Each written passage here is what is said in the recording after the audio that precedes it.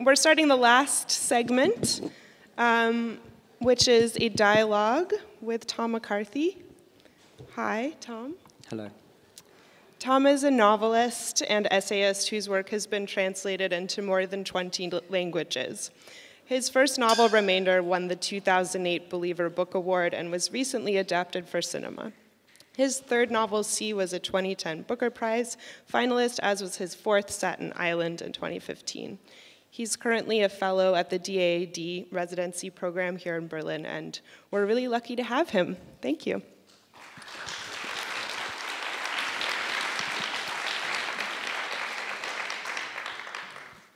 So we thought we would start with Staten Island because it brings up a lot of weird things. Specifically, we both noticed that the term "so fucking strange" and the word "weird" recur a lot in the novel.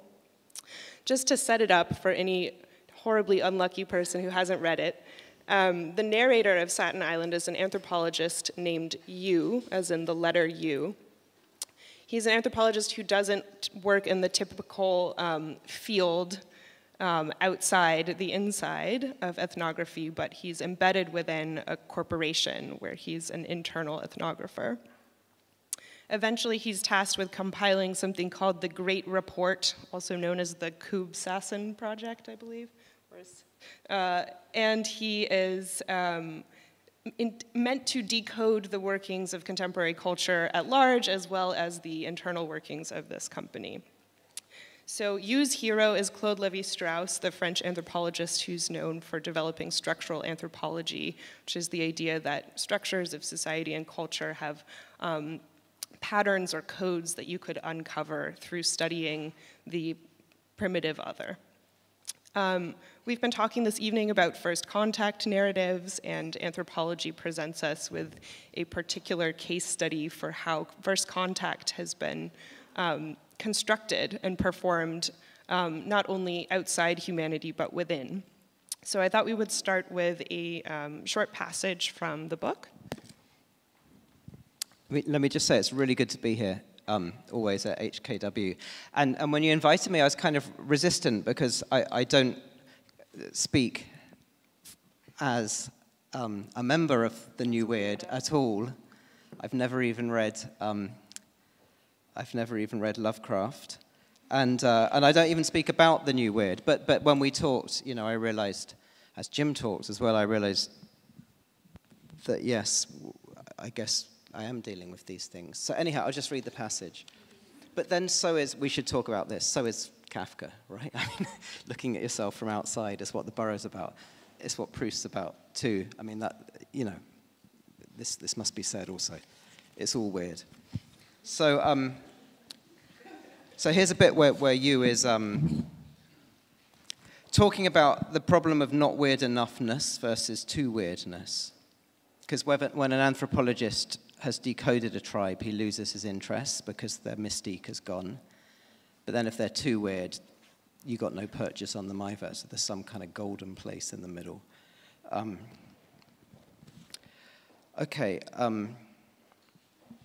Having encountered endless tribes who aren't strange enough, tribes who, once decoded, lose all their mystique, my hero finally alights far up some river on a tribe so fucking strange he can't make head or tail of them.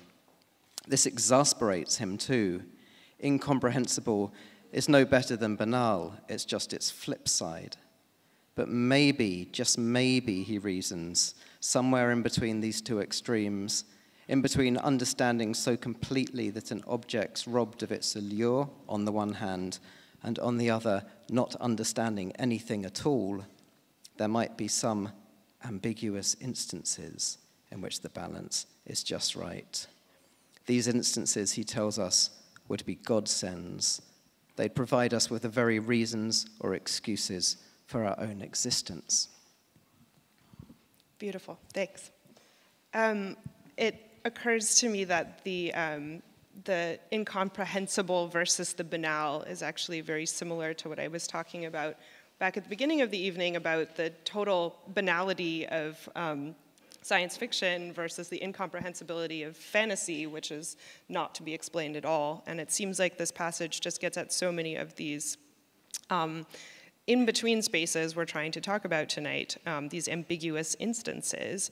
So I'd like to ask you why the figure of the anthropologist was the right one to tackle the in-between with. And I know you've also written somewhere that the anthropologist in some ways for you was a stand-in for the figure of the writer. Oh, totally. I mean, so the founding kind of father of anthropology, Bronisław Malinowski, his first commandment is just write everything down.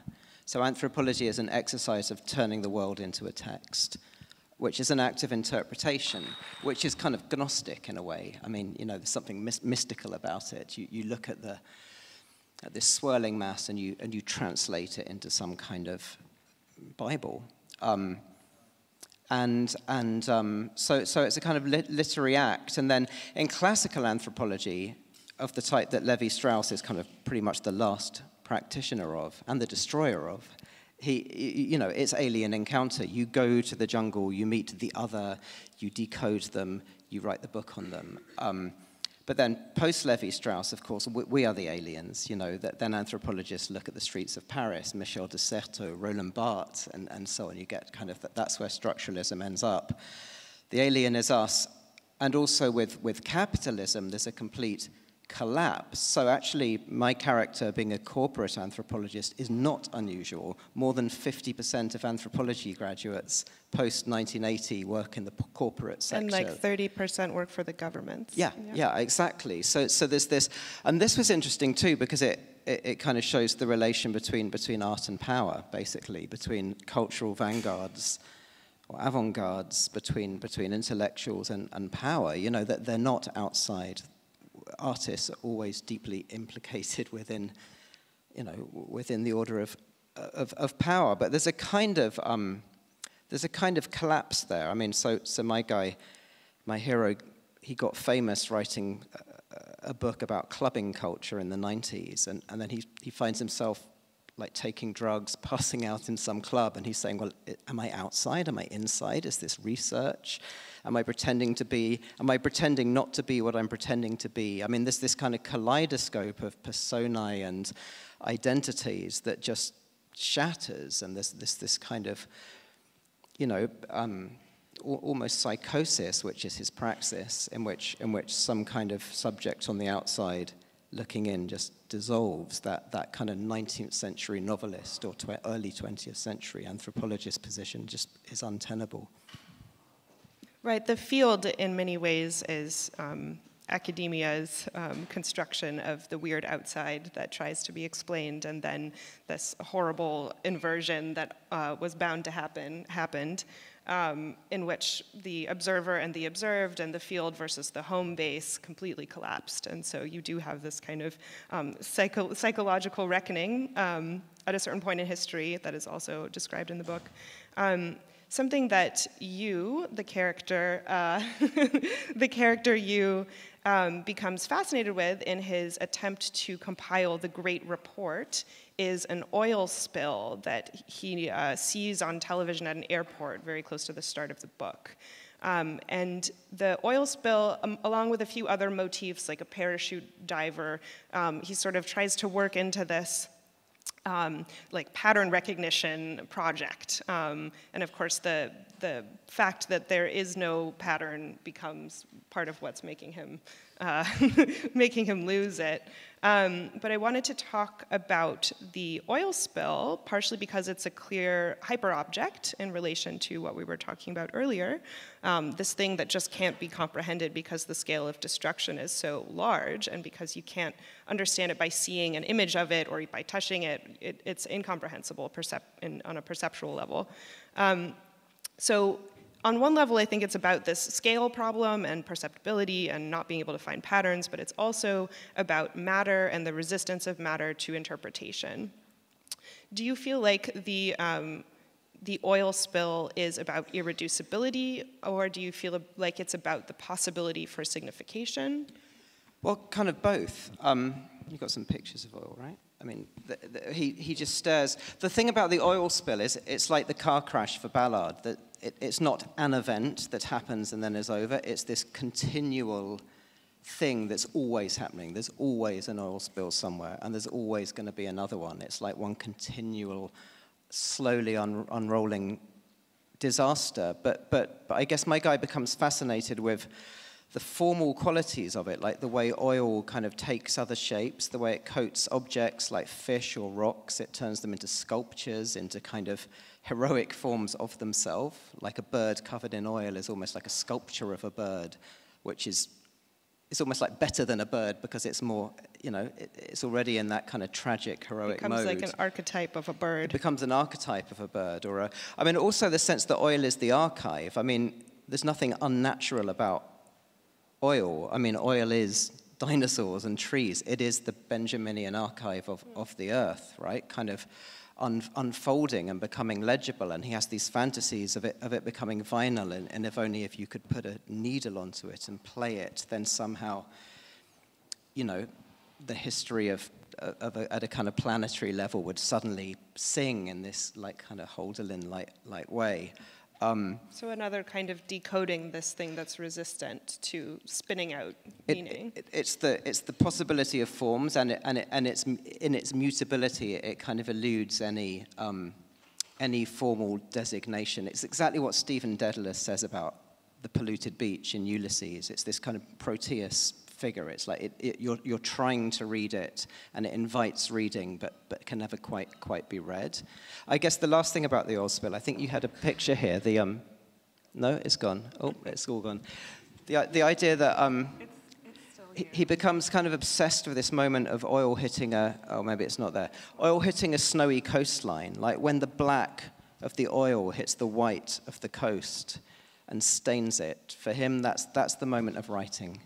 So writing is not kind of refining the world into some concept in this kind of whatever idealist Hegelian way. It's mess. It's a pollution. It's a staining. A formless kind of marking of something.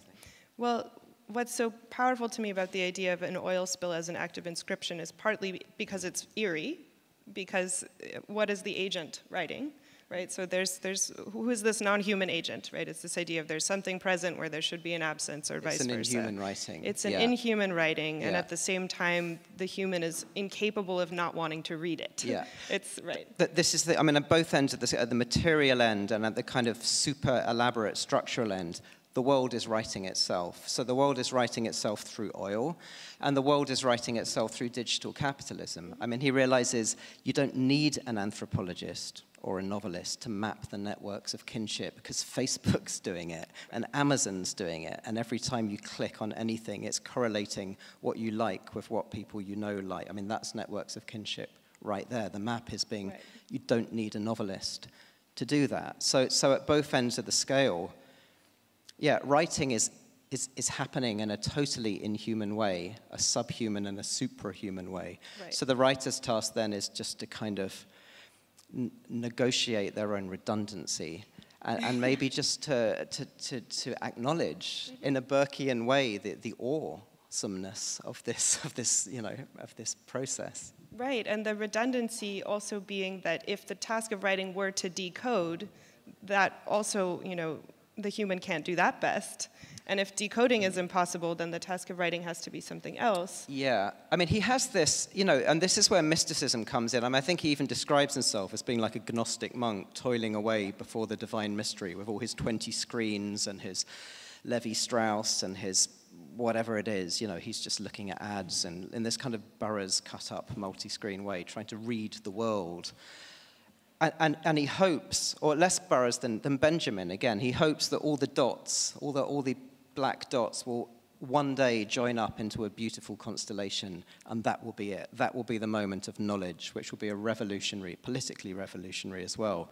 And it never comes, but he's in a kind of holding pattern. He gets obsessed with the buffering sign. Right. He thinks if only that buffering ends, then I'll get it. And of course, it never ends. But as long as there's buffering, there's hope. We're being held in that. I think Kafka talks about being in a holding pattern around truth. Right.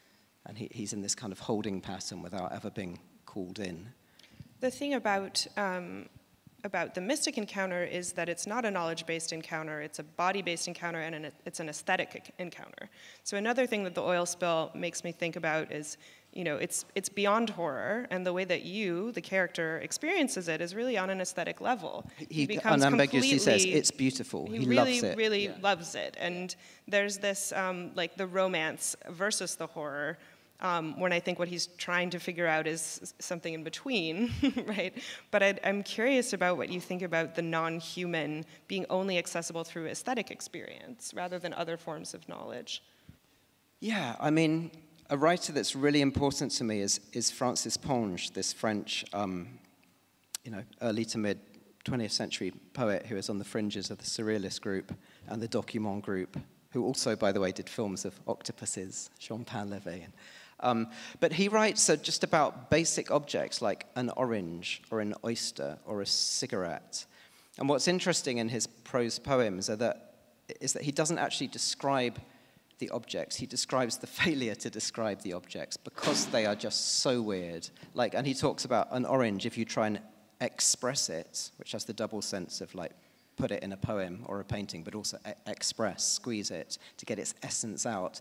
You can't. I mean, it kind of collapses and you get gunk all over your hands, and then it kind of bounces back and you've got the husk of an orange, and what are you going to do with that? And then what's the poem? You know, is that the poem is like that kind of whatever. It's like a car crash between. It's always a failure. He talks about a premature expulsion of seeds. You know, it's an erotic and an aesthetic and an intellectual failure. And his idea of literature is that it should somehow, you know, again, it's anti-idealist. Rather than capture the orange and make it an object of thought, it should just produce orange mess and poet mess and language mess. So there's, you know, neither the human wins nor the object. There's some kind of interzone or in between, no man's land between the two that is where maybe the literature's happening. Do you want to talk about the caoutchouc? Oh yeah, the caoutchouc. This is something else that my guy gets obsessed with. In the Anthropology Museum in Frankfurt, he sees this caoutchouc, which is rubber in its raw form. And rubber, of course, makes everything from, you know, the chairs we're sitting on, to the clothes we're wearing, to the buildings we live in, and airplanes and cars. But in its raw form, it's this kind of tumorous, bulbous... Like abject. Abject, exactly, yeah. It's. And I was thinking a lot of one of the other Document members, Georges Bataille, his idea of the formless, which is kind of central. Yeah, we have the quote. Is someone going to read it? Someone want to read it? Do you want to read it? I guess, yes. Formless. A dictionary would begin as of the moment when it no longer provided the meanings of words but their tasks. In this way, formless is not only an adjective having a given meaning, but a term that serves to bring things down, déclasser, in a word that generally requires that each thing have its form. What this word designates has no rights in any sense and gets itself squashed everywhere, like a spider or an earthworm, or I guess an orange. Yeah. In fact, for academic men to be happy, the universe would have to take shape. All of philosophy has no other goal. It is a matter of giving a frock coat to what is a mathematical frock coat. On the other hand, affirming that the universe resembles nothing and is only formless amounts to saying that the universe is something like a spider or spit. So again, we end up in knowing all or knowing nothing, and neither one being the right thing. I just think this is such a good evocation of the idea of matter, just as being the most radical form of resistance to interpretation, to reason, to totality, to the kind of project of anthropology, of colonial conquest of the alien, even if the alien's us, you know, of mastery. Of Enlightenment knowledge. Which is the project of the Enlightenment. Yeah, so matter, I think elsewhere Bataille says, the only way I can define matter is that it represents, in relation to the economy of the universe, what crime represents in relation to the law. It's this unsolvable, primal crime. In that sense, to write realism, or realism as such, this sort of helps set up a way of talking about what realism as a literary convention is. and how at one point you mentioned in an essay that the real is like a black hole, and that trying to write the real well is like almost a joke in regard to the black hole that is the real of signification. It can't be revealed by pinning it down. It can only be revealed by knowing that you're always approaching the black hole and continuing to approach it. Yeah, well, I guess in that essay I tried to kind of tease out the difference between realism, which is just a literary convention, which is as artificial as any other literary convention, right? We don't walk down the street going, as I walk down the street, comma, I contemplate. You know, it's not like that. You know, it's as Burroughs says, you know, you see a sign go by, you have some words, you see a color, that you have half a conversation. I mean, a Gertrude Stein poem is a more realistic description than a Dickens paragraph of what it is just to be in the world. So, okay, that's realism.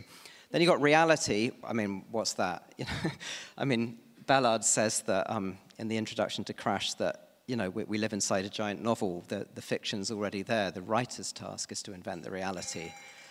And then there's the real, which would be, that's the one I'm really interested in, and that I think that can only be understood in a kind of traumatic way. I mean, Lacan gets it, right? For him, the real is it's not something that's realistic or empirically truly naming something. It's this trauma, it's a punctum at which the fabric rips. And it's got nothing to do with authenticity or any of that crap. It's something, it's like a black hole. It's a point of collapse and a point that we're always kind of skirting around. Is there any way to encounter the black hole that is not simply trauma? No. No. And what's interesting about, you know, when we talk about realist fiction, we kind of, you know, the straw man we often have in mind is the kind of contemporary middle-brow novel, which is an easy target. But if you actually look at the good realist fiction, you know, the founders of realism in fiction, Flaubert, Balzac, they totally understand this. They're actually not realists at all. They understand that it's code on code, convention on convention, and they delight in just finding the one bolt that if you slightly undo it, the whole edifice comes tumbling down. So, you know, Balzac writes Sarracine, which is about an artist that copies the perfect woman, but it turns out this woman is actually, and here's where queerness comes in, the woman is actually a castrato, so he's copying a copy of a copy of a copy. Or in Flaubert's Bouvard and Pécuchet, it's about these two guys that try and live an authentic life by reading books about how to be authentic and then reenacting even the book covers and the illustrations in this halter, like Don Quixote, same thing, this faltering attempt to be real. So they don't, you know, they completely understand that it's a void, you know, but beneath the edifice is beneath the carpet is just an abyss. Right, and this, at the risk of going back to the Middle Ages one more time, this makes me think of the two traditional ways of writing mystical texts, one of which is apophasis, which is the descending assertions, which is God is the absence of light, God is the absence of air, God is the absence of sun, all these things that God is not. And the other one is cataphasis, which is descending assertions, which is God is light, God is sun. And there are two ways of getting to the black hole. One is taking everything away into infinity, and the other is adding attributes up into infinity, right? So infinite accumulation versus infinite reduction as two rhetorical strategies, trying to get to the divine or the unknowable.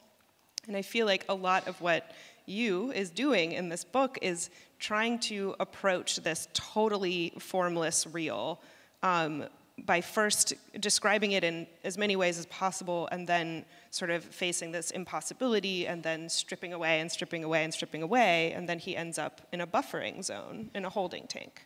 He ends up literally waiting for a ferry, for the Staten Island ferry, which is like the Karen ferry to death, which is the suburbs, you know. But he doesn't take it. He stays in the holding pattern, and he goes back into the city. And I was actually talking of Balzac. It's a kind of rip-off, basically, of the end of Le Père Goriot, where the hero does exactly that. He goes back into the machine, back into the... It's very taken by the idea of the bug in the system, you know, being the insect, but also the glitch in the matrix. I mean, he goes back to kind of work in the machinery, but he's also the thing that might bring it down one day if the conditions are right, but not now. They'll never be right, but the possibility, the potential is there, you know. It's political, ultimately. I guess this is a political, you know, this becomes he's trying to map capitalism, and he's trying to bring it crashing down. And then he realizes at the same time this is a bourgeois fantasy. His girlfriend says to him, it's like a James Bond fantasy. You just want to blow up the factory, but the factory is already blowing itself up. You know, it doesn't take terrorists to make nuclear power plants. You know, it doesn't take hackers to make automated trading systems crash. They do it on their own. Right, and it doesn't take the realist writer to reveal reality through realism. Neither. Right, yeah, like exactly. the reveal won't work. Neither will the implosion or the explosion. Yes, this is true. But I guess what the writer can do is a kind of mapping, a kind of cognitive. This is what Yu's doing, and this is back to, you know, Theseus in the labyrinth. He's not going to kill the Minotaur, but there's a kind of mapping of networks, and I think that itself is a political act and an aesthetic act. You know, I mean, the world is weird, but you can map the weirdness. That weirdness has nodes, and they have a particular configuration, and as an artist, you can kind of, it's what I really admire in someone like Trevor Paglen, for example. I think he's doing that very well, just a kind of mapping of the nodes of the weird black boxes that we're living inside and outside, and, you know, eating and being eaten by every day. Well, that's an ideal moment to start a broader discussion. If Alison and Jim, do you want to join us? And we will let people ask us questions. Hey, I have a question for Tom McCarthy. Why did you choose to, I haven't read your books, sorry, but why did you choose to write from the perspective of a classical anthropologist? Because instead of an anthropologist from the new school, because I'm assuming that your worlds are set in a contemporary context where the ideas of hybridization are more prevalent, and to me it seems like this idea of a old school kind of rigid anthropologist who has this very defined boundary between self and other would be, yeah, I'm just curious about this choice. I guess I wanted to kind of take a classical model of the anthropologist or the novelist, which I think is still the kind of default popular kind of imagined model, and just crash it against supermodernity, and see what happens. I mean, if you take someone that's already supermodern, then there's no drama, right? I mean, he'd get it. He'd just go, yeah, sure. Well, you know, I mean, so I think, you know, I think that was the kind of the dramatic gesture, conflict. Jim, what do you think about the anthropologist as a figure, given the first contact expertise that you have? Well, we see it fictionalized quite a lot, and usually quite badly. I mean, most recently, I'm blanking on the name of the movie, but where it was linguists, you know, with aliens. Yeah, Arrival. I mean, classical anthropology was, as you point out, all about first contact, and I think it sometimes it's interesting to go and look back at some of those classical anthropological texts and see how wrong they got things.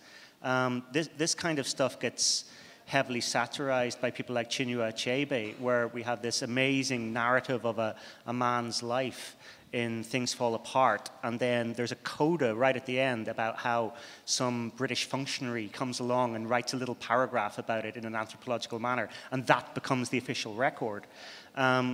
So I think we live in again, a dream maybe, that we can map these things, that our systems will adequately explain them, and that there's a perpetual gap between the official records we leave and the actual experiences that were encountered, and maybe that gap is the weird. Right, but this reminds me, Alison, of your point about the weird residing within the body, which suggests that some kinds of experience can't be transmitted through language, right? So certain kinds of knowledge maybe can't be codified according to a paragraph at all. Yeah, I mean, this is certainly one of the things. I mean, I can't speak for kind of queer experience across the board, but certainly I think like a lot of queer thought has kind of importantly destabilized structures of desire, right? That this isn't actually a thing that is that we want to kind of map out, that wants to be explained necessarily, and so that to me seems to share a lot with kind of with weird methods or weird methodology in that way. So yeah, the gaps are super important and worth kind of reveling in. Is it worth trying to transmit, or does that defeat it? Transmit meaning? Meaning experience on the level of sensation or maybe even aesthetic. The gap itself? Yeah. Yeah, I think so. I don't know what that looks like, but I think so. Yeah, it's very powerfully suggestive. I know what here's what it might look like. Well, there's another thing I love about Levi Strauss is there's this moment where he's basically going mad in a village in the jungle, and the next boat out isn't for another 3 months, and he's just really bored, and he and on one side of his paper, he's got all these notes, scientific notes about the language and the hut layout and the tattoos and the belief systems. And then he turns the pages over and says, screw this, I'm going to write an epic play like Racine. And he starts writing an epic drama, which is stupid. And like after another week, he gets bored of that. But if you imagine that piece of paper, right, on one side, they're both attempts to map. On one side, you get kind of science, and then on the other side, you'd get epic art. And both of these are kind of unicorns. They're mirages. They're like impossibilities. But in the middle, if you could actually blow that paper up with a microscope, you'd get this pulpy mush with black ink inside it. And I think that's the truth. I mean, that's the space of literature. It's right. matter. Well, it's the material map. What's really interesting which can't be read. What's really interesting about that play that Levi-Strauss tried and failed to write is it's about the deification of the Emperor Augustus. It's about a man on the cusp of becoming a god. So it's perichoretic as well. I'm thinking of the new weird as a sort of criticism of the old weird, like in the way that you can say that any criticism is imminent criticism, or we hope for it to be. And I just wonder if at any point in any of your practices, you're concerned with creating new metaphors. Because we have the black hole, we have first contact, we have, I mean, I could go on, right? But so I wonder if in any of your practices, this is a concern at all, or if this could be a concern for the writer, even in the new weird. I mean, I can just start, but so one of the kind of quick things that I don't know if it directly answers your question, but is that this theorizing of something like what a weird method might look like would be to read very much against metaphor. I don't know like exactly how to do that or what that might mean, but to think about encountering literary texts and kind of in some way that resists metaphorizing in some way. So, I mean, in that aspect, I guess I feel like invested in kind of in the way that the weird or weirdness might resist or refuse this, but I also don't know how to fully get away from it, I guess. I mean, I think one of the interesting things about the new weird is, and it's probably got a lineage here going back to the counterculture, and especially, as you were saying, William Burroughs, is its use of drug narratives, you know, fiction by Jeff Noon's Vert, or Steph Swainston's work, where somebody in the throes of a drug experience ceases to understand which is the reality. Have I gone out into a drug ontology, or have I left you know, something that was weird and entered actual reality? And we get this with Jant's sort of dimension shifting. He takes a drug that literally throws himself into another universe. So I think maybe we start looking at metaphor on the level of ontology itself. You know, if we're still living in a world, I mean, not to beat this to death, but if we're living in a world where we think we can continue forever in a petro-enabled culture, we're going to find ourselves thrown into a very different reality very shortly. And then which is like and which is unlike, which is metaphor? Yeah, I guess I'd be kind of against, I don't know about the new weird, but I'd be against metaphor. I mean, the writers I really admire, I don't think, you know, Kafka's work isn't metaphorical. I mean, the beetle isn't a metaphor for something else. You know, and the whale in Moby Dick isn't a metaphor, for, or the shark in Jaws for that matter. It's not directly translatable. I mean, it could be translated 10 different ways, but it's still just this massive lump of threatening matter. And I guess maybe I'm in this more like Deleuzean kind of way into assemblages more than metaphors. And for me, I mean, the ultimate assemblage for Staten Island is the buffering situation.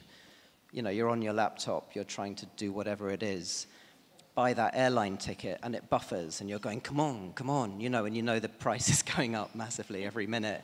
But there's this implicit reassurance, like, don't worry, we've got you. You know, there are data angels hovering around your Wi-Fi connection. You are taken care of. But then you kind of think, what if there isn't? What if it's just like a stupid circle? You know, there is nothing. I mean, so that's not a metaphor. That's an assemblage. And I think lots of the stuff you're talking about, and lots of the stuff I love too, which sometimes overlaps. Well, Morozov talks about this a lot, about the delusion we live in that big data will save us. In fact, that it will entrap us, as we're seeing with things like Facebook and the NSA and so on. I think what has always been most exciting to me about science genre fiction, say science fiction, is that it doesn't operate on the level of metaphor. It's not a spaceship that is a metaphor for travel, it's a spaceship. And I like that literality, that extreme literality so much because it resists decoding meaning. It's a spaceship, right? It's a story that's happening in a real spaceship. And you have to get to that level of accepting it in you know, this reality that we begin in order to approach the story on its own terms, which is the same way I feel, it's a lot harder, but the same way I feel reading medieval literature. It's not a metaphor of a contact with Christ's body. It happened, you know.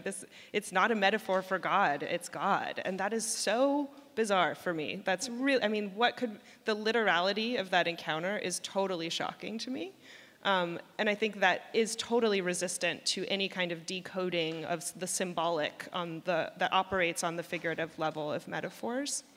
It's the one thing I love about the only thing I love about Catholicism is the fact, you know, it's not a metaphor. You are literally cannibalizing Christ's body. That is Christ. You're eating him. It's not every a symbol. time. Yeah. Just because you were speaking about resisting decoding, I guess this is a question especially for the academics, because academia is really about kind of like definition and like utility in a way, and like this sort of, I think this is a little bit what happened to queer as a term, that it was like supposed to be this thing that resisted categorization, and then it was completely burdened by categorization, and how to kind of like, I guess in your work, Alison, kind of approach this, like not trying to kind of make weird politically useful necessarily, or what kind of challenges that brings. Yeah, that's a great question. I mean, I sort of alluded to this quickly in my talk when I said that, you know, queer has become a method so rampant, much to queer theorists, I think, dismay, or what it had originally kind of emerged out of, or for, or in response to, or to provide something else, right? And so yeah, you know, I guess so I should say two things. It seems probably on one hand that am kind of attempting to define the weird, right? Like here's a series of ways that we might think about the weird. But I mean, I feel like, and I think Tom also alluded to this, that you also see that this becomes so totally unwieldy so quickly. Like what is not weird, right? What is not weird about the human? And so, you know, for me, I think the weird kind of retains or recalls some of the things that were also exciting about queerness and the idea of the queer in its earlier phases, right? That like there's a way that the weird will not be categorizable, I don't think, but I don't know. I mean, yeah, academics are absolutely stone cold guilty of over taxonomizing. This is what they like to do. They like to take concepts and ideas and pin them to boards like people in the 19th century used to do with butterflies. I think where I see a parallel between the queer and the weird, other than the overlap that Ali's been examining, is in that they both function initially as outsider ontologies, as non-mainstream modes of existence and modes of thinking and modes of conceptualization, possibly what happens then is that academia comes along, tries to codify these things, and they've maybe largely done it with the concept of queerness, but you know, that process is still ongoing with the weird, and maybe we'll actually find that the weird is very heavily resistant to it, partly because the weird is everywhere. Yeah, I would just say, like, in a system of recuperative capitalism, it's not like any concept will ever not be recuperated the minute before it's a concept. Like, probably it's invented already. I mean, and you get into the idea of hyperstition, or that, fiction and reality are in this weird feedback loop, which is very true in cycles of consumer capitalism, right? And just thinking about the financial market as a fiction that is always inventing itself and predicting the future. So I have like no good answer. I don't know if anything is resistant. I almost like don't even want to, like that's not almost like something I could hope for. Yeah, but this comes back to the question, maybe this is broadening it out a bit, but it comes back to the question of the outside, because, just as like for Derrida, there is no outside the text, there's kind of no outside. I think it's important to realize there is no outside to the system of being in the world and being in history and being in power and being in money, and I think political agency begins when you understand your embeddedness. And if there's one massive critique I'd make of the Situationists for all their brilliant conceptualizations, is that they did overbuy this fantasy of I'm outside, you're recuperated, I'm not, and you just end up denouncing all your friends, then shooting yourself if you take that position. It's not very productive. Well, that would be the structural problem with the counterculture, probably throughout the last decades anyway. So I wouldn't say weird is meant to be like a counterculture. That seems like the wrong setup. If I were a structural anthropologist, I would deny that one. Just to follow up from what Tom was just saying, but what about against this idea that there's no outside, this sense that I think a lot of people share, that like Trump and Brexit kind of were symptoms of this great rupture in our reality model, that wasn't so easy to recuperate into this sort of existing system, but did actually mark a break and a great weirding of the assumed reality base that we were all living in.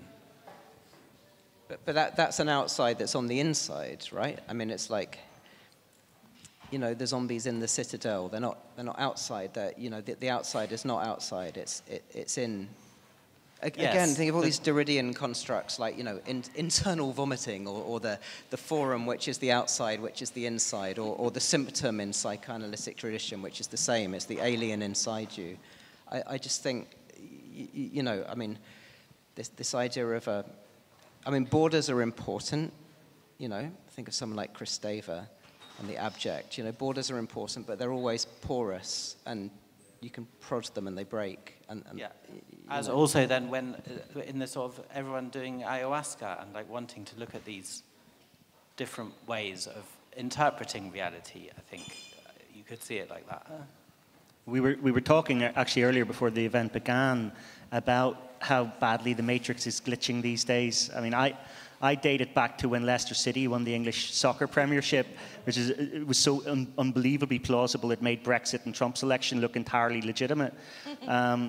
But I guess I sort of agree with Richard Rorty when he says that, we have, because of the provisionality of the scientific method, because it always says, we don't know everything yet, we're still working on it. It's a method, not a totalizing ideology. Therefore, we should always pay attention to other ways of understanding knowledge, and maybe that relates to your sort of interest in revelatory, mystical experiences and that kind of thing, even if only we do it ironically, because that allows us to get outside again, if only temporarily, if only briefly, and try to get a new perspective on what it is before we're hauled back inside. So even if only ironically, like there doesn't need to be some kind of like earnest intent, like the experience will... That's his argument. I mean, I've just spent 4 years looking at Catholicism in relation to science fiction. There was definitely times I was doing that ironically, but also there's only so many Jesuits in space you can read before you need to go out for a walk and smell the flowers. But, yes, ironically, but you need to understand that for any belief system that you can encounter or come up with, including, I found out recently, the ancient Egyptian pantheon, there's some people out there believing in this stuff right now. So the outside is inside, but somewhere, maybe not where you are. It's a bit confused, but I'm just putting something on the table in a way. Just for me, the weird is new, but it's not. and I just had a thought, because I deal with my work with time a lot. And today I was reading something about the history of Clarke. And I just have to share this with you because it's really weird. So basically, you are talking about middle age and all these ideas of, well, not ideas, about the literature of dream and you about this reality of the God. And we have all learned in the school that middle age is this like black period where sort of nothing happened and things were forgotten. And well, it's not true, this never happens, but this is sort of what we are taught. And today I read about this thing that is pretty weird. And it is that basically the one invention that happened in Middle Age is the clock and calendars. A lot of scientific effort, basically all of scientific effort was put in these two things that, well, in my thesis nowadays, they really like shape how we live. It would not be possible to do anything without a temporal system or nothing. Like the whole global world is based on how time has been shaped and made. And I think it's a really funny gap to reuse one of your word, begriff.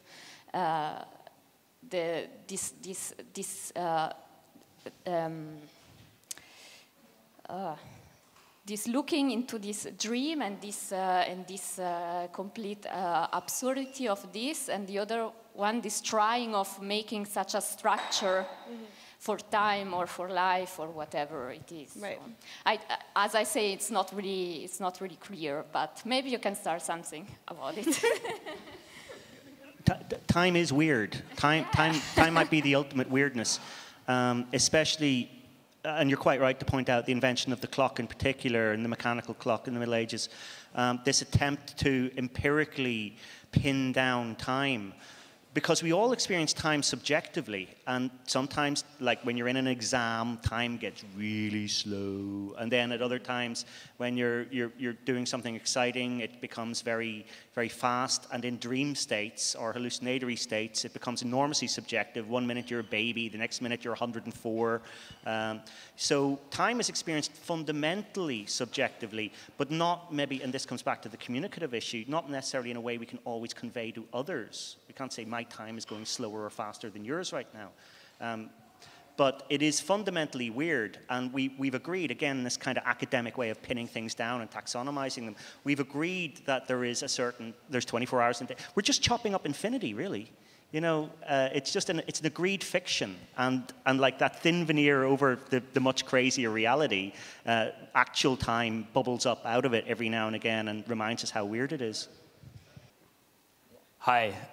Yeah, so I was wondering, might be a little bit of a kind of general open-ended question, but I was wondering if you could touch on like how the new weird intersects with the idea of technology. So one of you said earlier, like brought up the idea of the Burkean sublime, but if you kind of like build it back off like the like Kantian sublime and then follow it through to like someone like Frederick Jameson, who says that the postmodern sublime is kind of located in like financial markets and things like this, like things that we ourselves have created, but they're actually way too complicated for us to understand.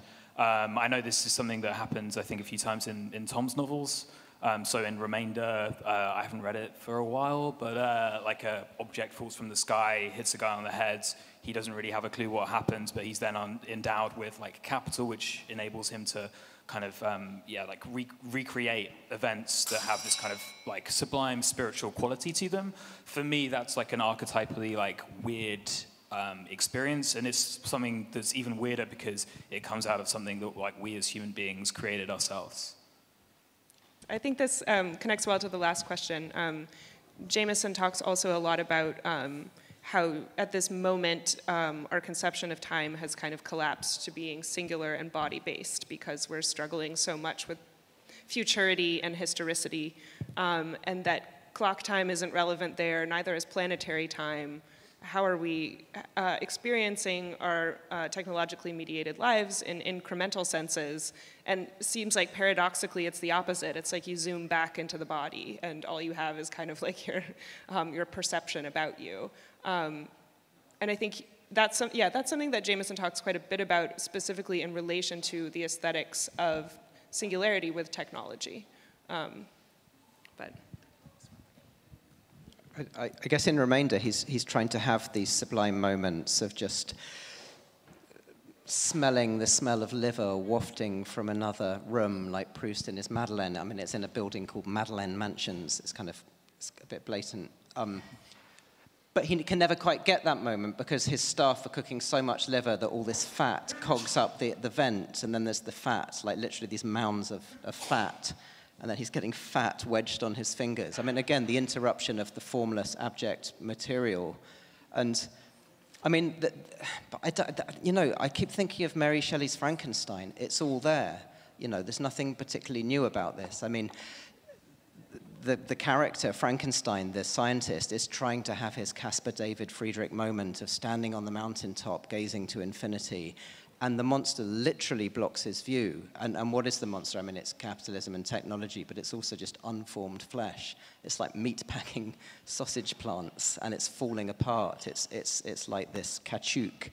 So I think that this kind of play between the sublime and its material underpinning, which is also its material undoing, it's as old as Plato, and it just gets staged in different ways according to the kind of technological interface or software of a particular century, but I don't think the story changes fundamentally. No, I love thinking of Frankenstein as the singularity. Like, that's what we're heading towards.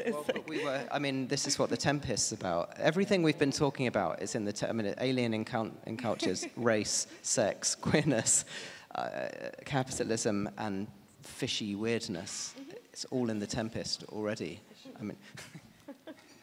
I mean, I think with the new weird, I mean, if not to get too didactic about it, but if science fiction deifies technology, you know, it's technophilic, especially in its American form.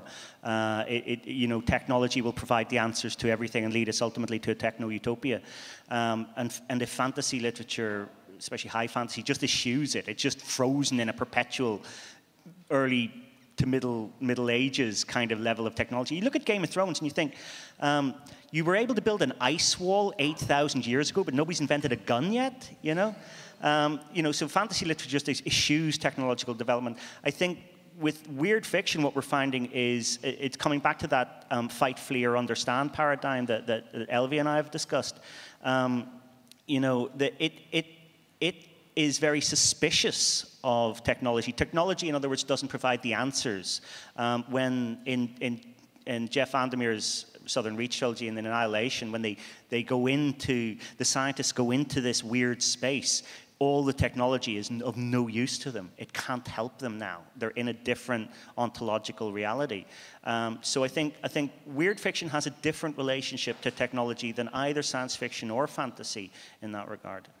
Yeah, and it's funny because the thing about the film adaptation, one of the critiques was that it wasn't weird enough, and part of that was precisely because of those kind of scenes when Natalie Portman, she's the biologist in the film, and she like looks into the microphone and she goes, "Oh, aha," right? Like I figured it out, right? And so somehow scientific kind of innovation in the film takes precedence, whereas in the novels, it's really kind of refusing that kind of one-to-one relationality. So first of all, thank you for the discussion. And I have a problem because I found it quite interesting, but at the end, I don't think I'm any more smarter than I was before, because when it goes to the genres and terms, and that's also my problem when we want to describe exactly this broad spectrum like science fiction or fantasy in the terms of genres. Because from now what I'm heard, from my perspective, is now different from I will describe as a normal science fiction or a fantasy thing. Because when we look at the back, so we can just, we have this description with this, what is a science fiction novel, and then with what is a fantasy novel. And for example, you can take like books by Philip K. Dick, when we already got this all description between, okay, what is real, what is not real. We can talk on the books by Stanislav Lem, like Solaris, when we've got already the problem with the communication between people and other alien creatures. Also the mix between science fiction and fantasy had already made George Lucas in the 70s. So in some, and my also question is, if the writers or the authors themselves would them describe as weird tellers, because from my perspective, maybe I'm just reading most of the things that are weird, new weird, but my problem is I don't see that much the difference. And I would say that most of the science fiction or fantasy is weird. Right, I would say the best science fiction is not science fiction, the best fantasy isn't fantasy, the best books aren't books, right? Like, the taxonomies suck. Like, my hope would be that we have to use them in order to talk about something else. But Solaris is the weirdest book ever, right? It's called science fiction. Solaris is very strange, but it's officially as we describe it as a science fiction book. But who's official, right? Like this stuff is useful for the market and for academia. But I'm also using why we describe it as new weird. That's we can make it like on the other side. Why we should describe it as a new weird. So it's also like a new term. And I'm sure that Stanislav Lem would say it's not science fiction, it's not new weird, it's just a book. Yeah, I think that's also part of what the project of like the program is kind of after, is to say like what are the values of the parameters of genre itself, and how does weirdness kind of work transhistorically, work across genres as a kind of concept that is, yeah, maybe it's ever present, maybe it is frustrating precisely because of the reasons that you're describing, but it's not just about categorizing which kind of texts are weird and which are science fiction and which are fantasy and which are horror, at least for me, but thinking about weirdness as a kind of concept or mode that is really kind of mobile across genres. It's present in science fictional texts, it's present in horror. I mean, it's present in my work and things that are very ordinary. I mean, I didn't have time to mention, but when I was talking about that sort of lineage of dream narratives that goes all the way back to the Romans, frankly, and beyond, all the way up through the Middle Ages and into sort of science fiction, I sort of said it sort of stops at around 1920 with David Lindsay, with a couple of exceptions. One of those is Philip K. Dick.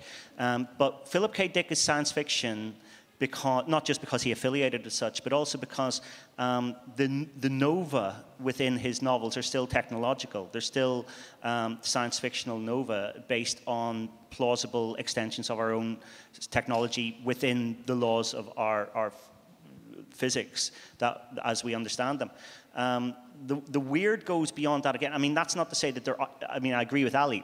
Philip K. Dick is very weird. You know, he's science fictional and he's weird. And I think that's really, Mark Bold talks about science fiction as a practice, not a product. And I think it's probably best to think of the weird as an ontology of itself rather than a mode as well. When I can say one thing about it, what you said, because the problem is also that when we take, for example, Lem was self-a-science. So when he was describing, so Lem was he was a doctor, so he knew what he was describing. But Dick, he had no scientific degree. So for me, that's a problem, because he would say, okay, this is like okay, this is based on this and this and this and this and this scientific themes, but he made it up. So it's still weird, in my opinion. Fair enough. Hi there. Yeah, I work for a body of the EU that deals with climate change, so I was super interested in all the climate-related topics that were expressed. And so I was wondering if the new weird lend itself to a particular ideology. So just to give context, in the space I work in, we talk a lot about solutions related to anthropocentrism, so innovation in the human realm, things like geoengineering, let's say, or carbon capture technologies. On the other hand, we have ecocentrism, so solutions related to planting trillions of trees for carbon positive results. So I was wondering how the new weird might fit into that. I'm leaning, it's a leading question. I'm leaning a little bit towards ecocentrism with regards to an acceptance of the inscrutable, of the way nature works, perhaps not as an ecosystem, but as a group of assemblage, and organisms interacting with one another in ways that can't be mapped versus the ways that can. I think, does the new weird embody any particular ideology? No. But, for example, this week, Kim Stanley Robinson, who's normally seen as a science fiction writer or a climate fiction writer, was writing in the Guardian newspaper in Britain, and he said something that I thought was weird. He said that one of the best solutions to trying to get ourselves through the next period of cataclysmic change in relation to the climate as easily as possible would be to remove human beings from half the planet. I move them to, not necessarily like the southern hemisphere or whatever, but basically designate half the planet as human-free zones and move as many people into cities and into other locations as possible in order to let the ecology of those places try to bounce back. Now, if we start thinking about the possibility of doing that, in one way, we're harnessing a process that's already been happening for 150 years, which is increased urbanization. We're just trying to manage that process. On the other hand, the idea of making half the planet a no-go area for us is really weird. Yeah, do you think do you think there's a kind of humility to accepting the new weird, as humans? I think in the same way that there's a sort of a weird humility in how you function in a dream state. Constantly shifting ontologies are occurring, and you're sort of semi-agential, and I think that comes back to Mark Fisher and talking about the eerie and agency. You sort of have agency in a dream, but equally you don't. So I think, well, the climate is going to make us very humble anyway. Whether humility, is something that we embody now or have forced upon us is another matter. I have a question, since you already mentioned the annihilation adaptation from, I don't know, a few years back, I think. I was wondering if, if you think or if you feel like there's tendencies in moving images in cinema as well as in literature concerning the whole idea of new weird. Because, I don't know, I'm trying to get into that topic because I'm writing a thesis about it, and I've literally found out about new weird a month ago, so I'm a total noob on that. But whenever you try to research movies that are connected with the new weird, it's only Annihilation comes up, and then there's suggestions that Guillermo del Toro's Pan's Labyrinth is kind of in that section. But I was wondering if you have any associations with that or ideas, or if you feel like that even makes sense to connect literature with moving images in general. I don't work much on cinema, so I don't really know. Maybe the others have some other ideas, but I do think there's something very much valuable about examining the kind of visuality of the weird, and that it allows you access to a lot of maybe different kinds of things that the text might not. And so to me it seems like a really good project, but I don't know of kind of new weird cinema. Some people have, I don't even want to venture to say, but I don't know if you guys... Maybe rather than looking for a set of movies that fit the theme, just look for weird elements in every movie. Right? Rather than looking for weird books, I feel like part of what Alison's project is digging back into some of these early 20th century books by women and saying, look, these are really, really weird according to the working definition of the term. So it might be more like hunting out what exists rather than trying to create a new genre. Yeah, but the adaptation is an interesting point, right? Because it makes some very interesting decisions about the kind of ways that, so for the novel Annihilation, right? There's this kind of area X that has no clear boundaries or borders, and so we don't know what that kind of looks like, and no one seems to, there's really no description, but in the film it's just depicted as this kind of giant wall of what looks like a kind of sheer wall of oil or something, swirling oil or shimmer. It's called the shimmer, but it looks very much like a kind of wall of petroleum of some sort. So it does different things that are, that seem worth exploring, but yeah. I mean, I would think, working again on this sort of idea that the weird is an ontology rather than, something that's easily academically codified, although I wish you luck in doing so. And maybe you're ahead of the curve here. You're going to be the person who's able to identify a body of cinematic texts which function in a weird way. So going back to the intersection again with science fiction, some of Stanley Kubrick's movies seem to me to be profoundly weird. 2001 in particular. Most of Tarkovsky would be weird. Yeah, most of Tarkovsky. So there's going to be overlaps where, when you think of where weird came from, it came as a pulp fiction genre at the same time as fantasy, at the same time as science fiction, and it still has relations with those cousins. So if you look in Fantastica in general in the cinema, you will find the weird somewhere. Okay, I think that's we've exhausted the word weird, so I think we'll stop. Really appreciate it. Thank you everyone for staying so late, and thank you, 3 of you.